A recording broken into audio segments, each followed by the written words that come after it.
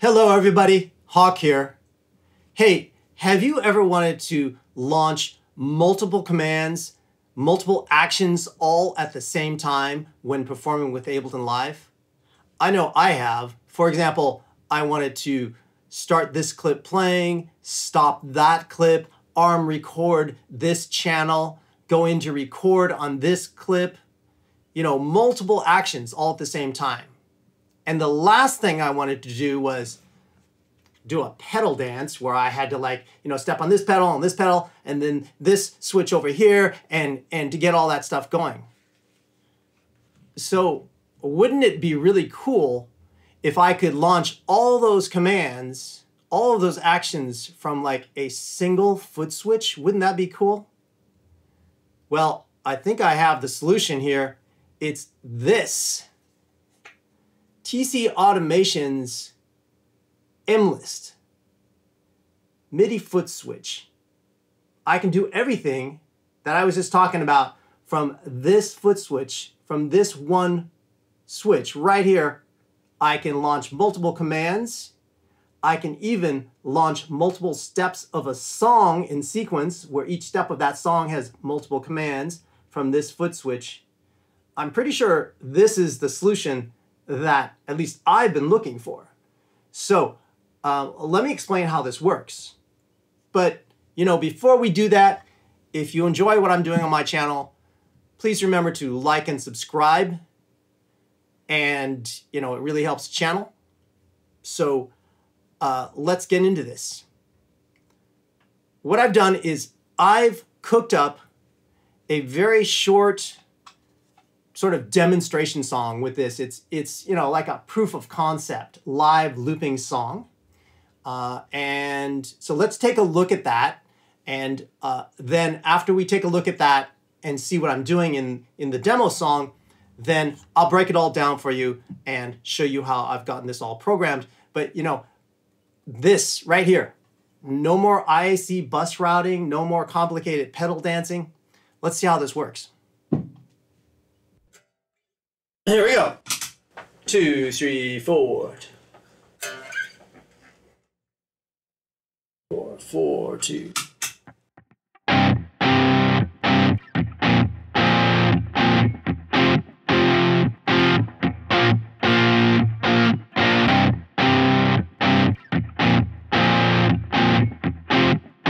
Baseline.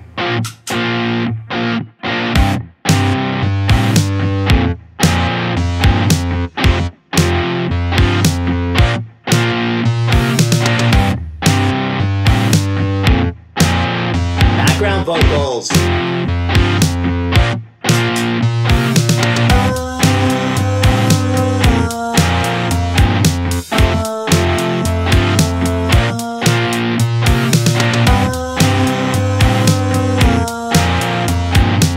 Lead vocals. I can take you there, take you anywhere that you wanna go. My M-List MIDI Foot Switch, I'm in complete control.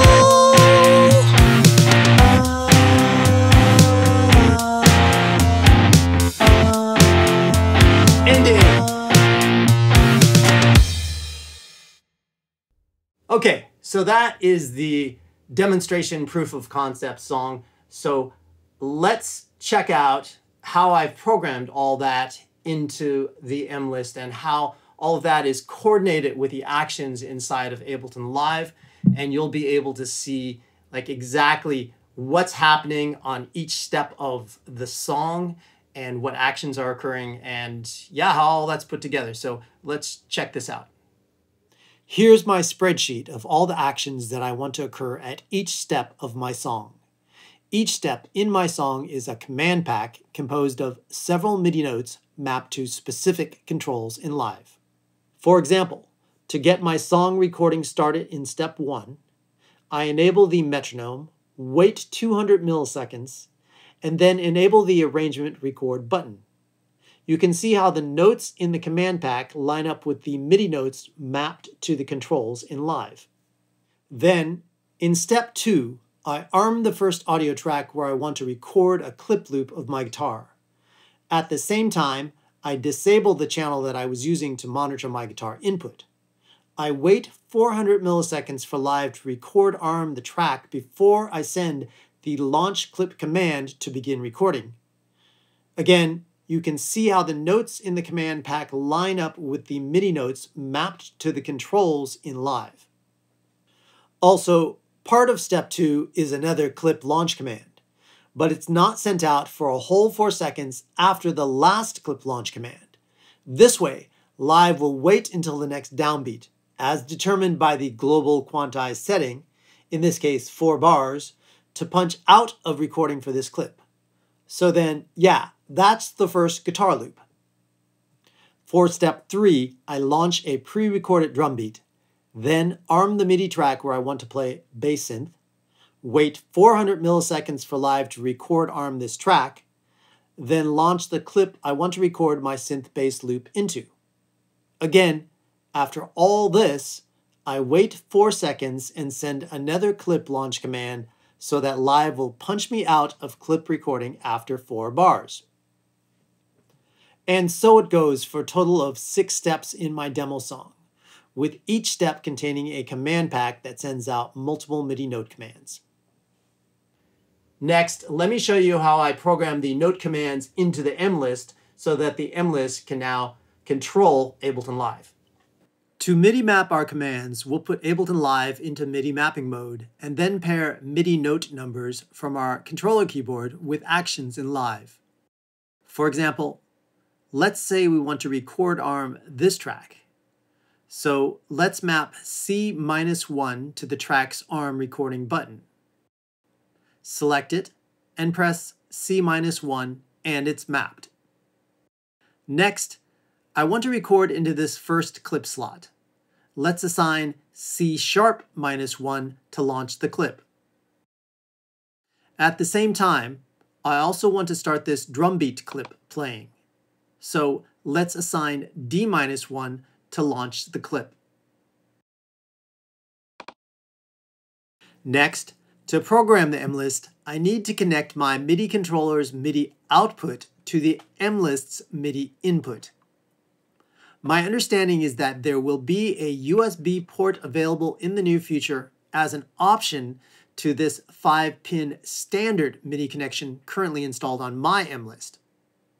Now, I'll build a command pack in M-List containing these notes so that I can launch all of these actions in Live at the same time. To do this, I'll use M-List's Auto Build command pack mode.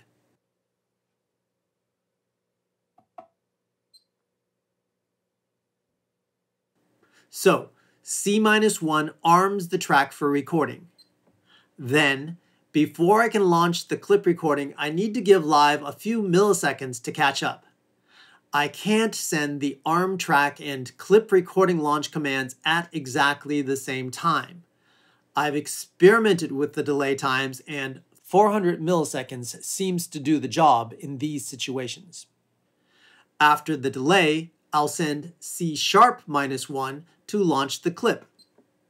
Then D-1 to launch that drum beat clip.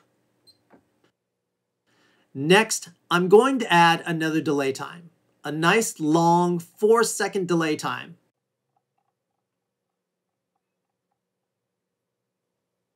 Followed by C#-1 again. What this does is to auto punch out my clip recording on the next downbeat according to my global quantized setting. In this example, it's set to 1 bar, and in my earlier demo song, I had it set to 4 bars. So there's the command pack. It's number 28 in the M-List's memory. Now, I'll connect the M-List's MIDI input to my computer's MIDI output. If you're using the M-List with a 5-pin MIDI port, you'll need a USB to 5-pin MIDI adapter. Fortunately, my audio interface has 5-pin MIDI connections, so I'm good to go.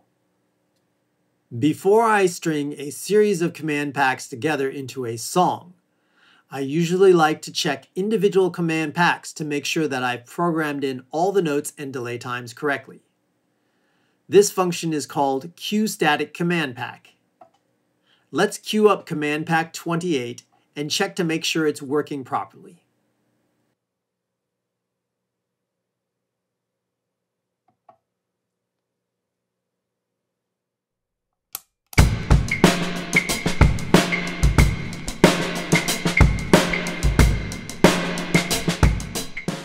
Notice how after 4 seconds, M-List sent another C-sharp -1, and Live registered this note but waited to punch out until the downbeat of bar 3. Again, this is because Live's global quantize is set to 1 bar in this example. So yeah, as you can see, this command pack is working perfectly.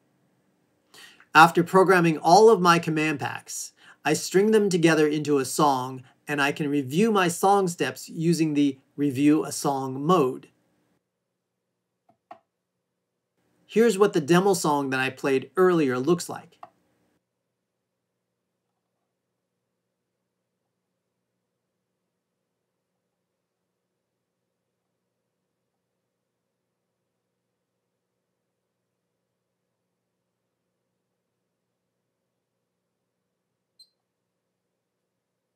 When I'm actually ready to fire off each step in my song from the foot switch, I go to Cue a Song and load up my song.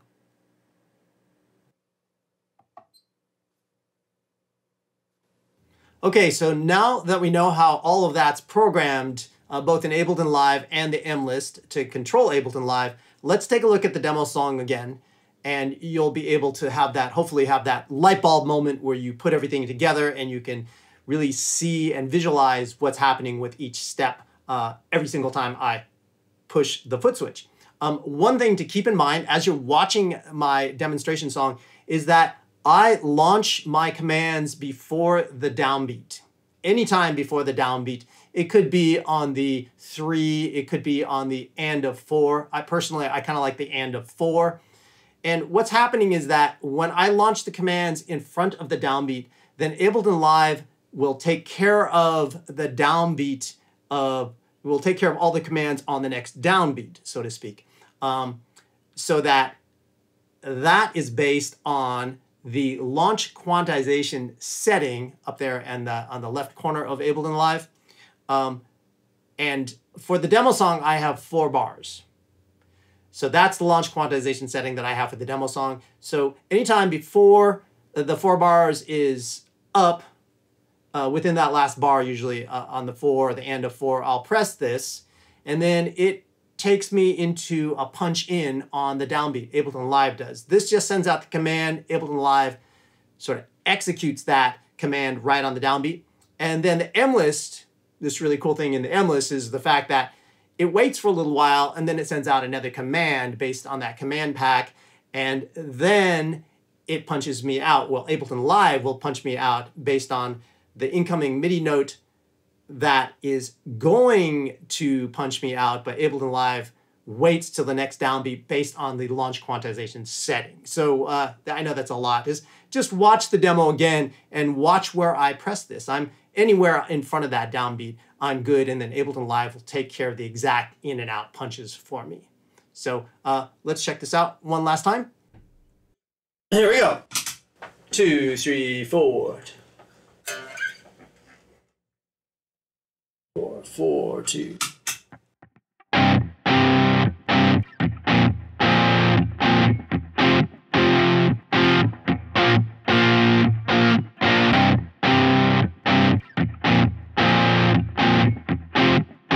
Baseline.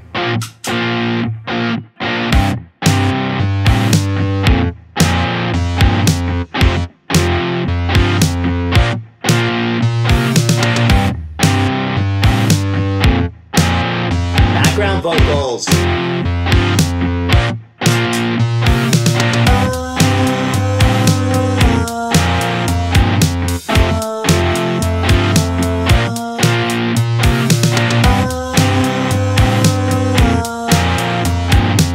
Lead vocals. I can take you there wanna go with my M-List MIDI Foot Switch. I'm in complete control.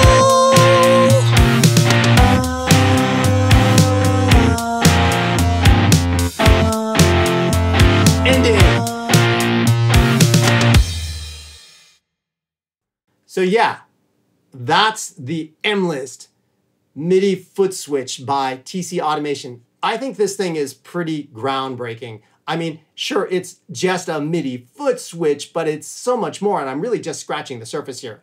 I mean, the fact that I can launch command packs, multiple commands all at the same time from one foot switch, and then chain those together in a song, that's groundbreaking. And again, that means no more IAC bus programming to do all this stuff within Ableton Live, and no more pedal dancing. I press this pedal all the time. I'm good to go. This one foot switch, it's gonna step me through my song. I can even go forward or backwards in my song with these two foot switches, but generally speaking, if I'm just proceeding forward in my song, just one foot switch. I can also program sets so that once a song ends, I can get to the next song, and then start stepping through those as well. I should mention that this is really cool.